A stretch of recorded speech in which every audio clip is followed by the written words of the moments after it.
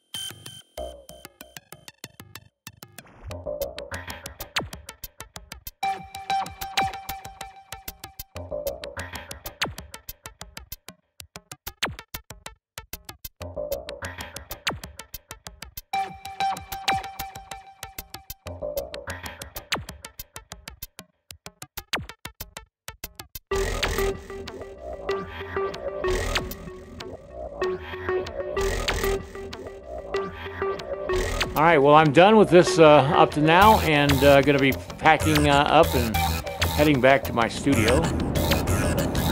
All right, that just about does it for the week. Going up there, and I'm heading back home right now, and we'll be setting up in my studio in the next day or two. So I'll see you guys when I see you, and I think the horse is turning out pretty good.